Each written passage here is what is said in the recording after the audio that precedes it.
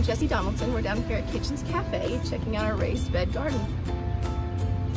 So we had some raised beds in the lot next door that just needed a little TLC, and when I asked my dad to help me repair them, he had a great idea to just build new ones and had this plan.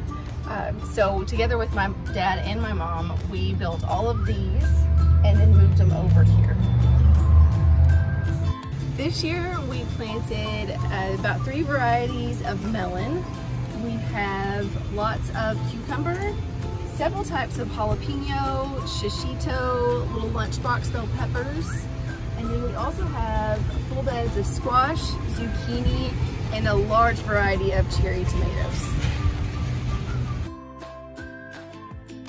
It has been great so far. I really never expected it to yield so much and to grow so big and plentiful. It's been so much fun. Every morning, my favorite thing to come into work is to see what has grown and matured overnight. It seems like they go from teeny little babies to full mature vegetable or fruit in no time, and it's just really fun to watch it grow and then to get to eat what we've grown.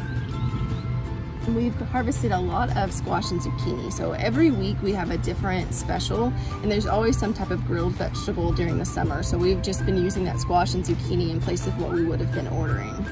Come on down to Kitchens Café, check out our daily specials and our menu, and see how we're using our vegetables that we're growing right outside our door.